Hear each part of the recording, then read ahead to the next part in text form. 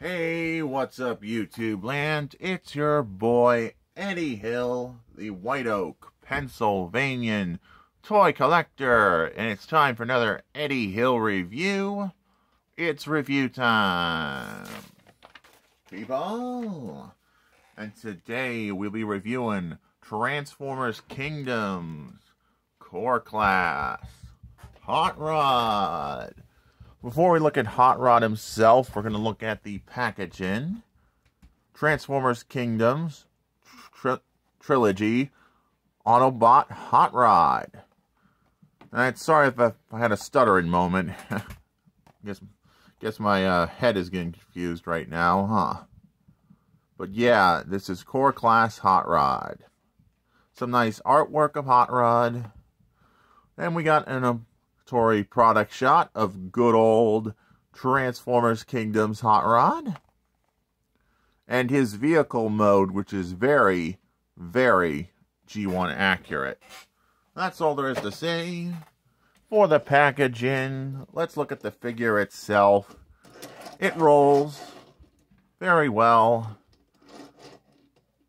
And now for a vehicle mode comparison, here he is next to my original Hot Rod, and this is from Transformers Combiner Wars Hot Rod, which was a repaint of Decepticon Blackjack. But that's one comparison. Now we're going to transform him into his robot mode. Disconnect his laser sword of righteousness. We're going to disconnect the legs, like so. And these parts separate from the hood section. Fold down the arms, like so. Flip up this to form his chest, his backpack. Fold accordion this flat, so to form his first leg. Second first, just like the first. Accordion the hood section, and there we got Hot Rod in his robot mode. And he's got his spoiler blasters to go pew pew bang bang, pew pew bang bang. And he does have posable arms, which is nice. You can get him in some good poses with this figure, which I do love. Bend at the knee, that's nice for this Core Class figure. Give him Rodimus his laser sword, or Hot Rod his laser sword, so he can go slash slash, slice slice, blast blast. But now we're going to get down to comparison with the only other Hot Rod I own, which I'm going to transform him off camera.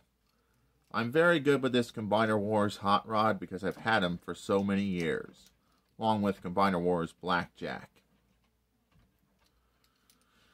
But here we got Combiner Wars Rodimus, or Hot Rod, next to his Kingdom self. Kingdom nails Hot Rod hands down. Combiner Wars Hot Rod, okay, but it doesn't look like this good-looking, accurate Hot Rod that I love. And now for another comparison with another Season 3 bot.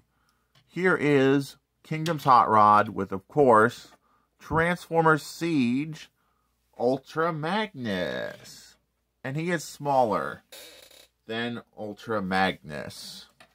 Yeah, why wouldn't I do that comparison? Because they both showed up in the animated movie.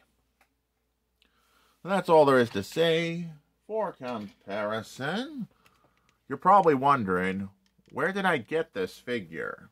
Well, I got this figure off Amazon for about $10.